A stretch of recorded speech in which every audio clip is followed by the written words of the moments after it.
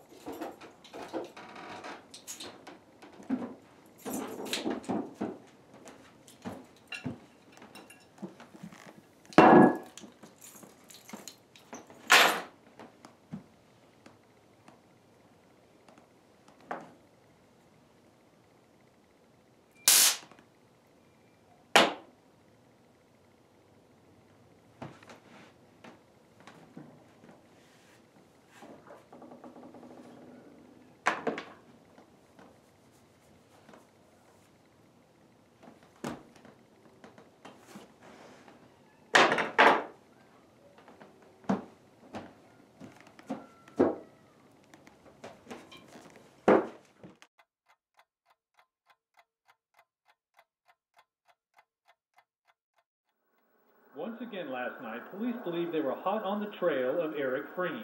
They converged on a tree nursery where a man fitting Freen's description was seen.